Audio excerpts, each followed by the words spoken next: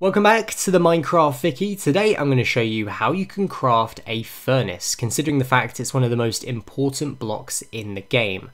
So to do this, you're going to need to get a pickaxe, and if you're unsure on how to get one of these, we do actually have a tutorial on it, which you can check the description or the card for. And then you want to find yourself a mine. Now in this mine, you will find some stone, which is the exact material you're going to need in order to craft the furnace. So you can just go ahead using the pickaxe and mine 8 pieces of stone, which is exactly what you need for this recipe.